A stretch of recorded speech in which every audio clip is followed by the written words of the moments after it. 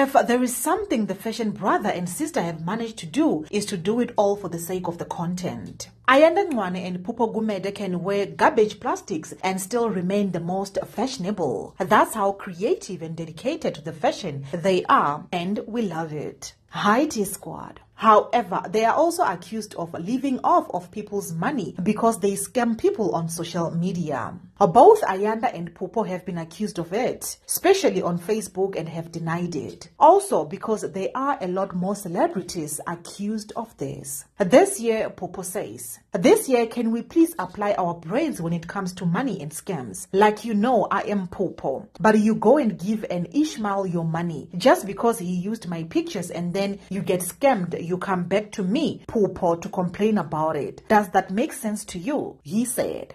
T-Squad, whether it's them or not, never give money to people you don't know personally, especially on social media. And that's it for now, T-Squad. Do leave your comments down below. I love you.